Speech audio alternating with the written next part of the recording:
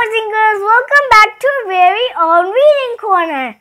Today we're going to be reading a book called Baby Elephant's Trunk. So let's begin. One day, Baby Elephant got a big knot in his trunk. Who can help me? He said. I can't eat my food with this knot in my trunk. I'm getting very hungry.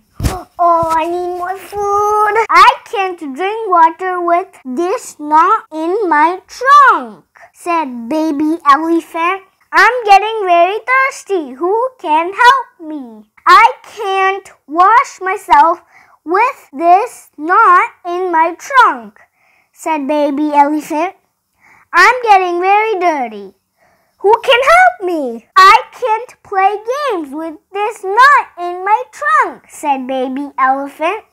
He's so little because he's called a baby elephant.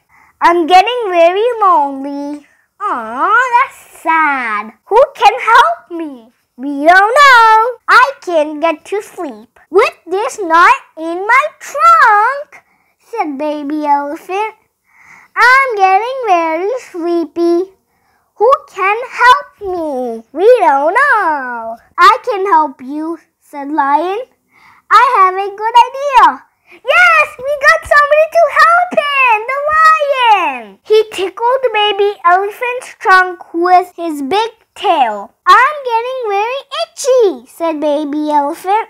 Baby Elephant sneezed a very big sneeze. Achoo!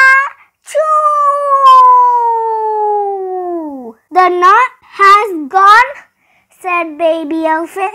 Thank you, Lion. Boys and girls, you can just stop the video and make sentences with these flashcards. Okay, guys, I hope you enjoyed this video. This video was about a baby elephant with this knot in the trunk. I have two questions for you. The first question is, who helped the baby's trunk get untied? The second question is, list all the things that baby elephant cannot do when his trunk was tied. So I hope you guys enjoyed.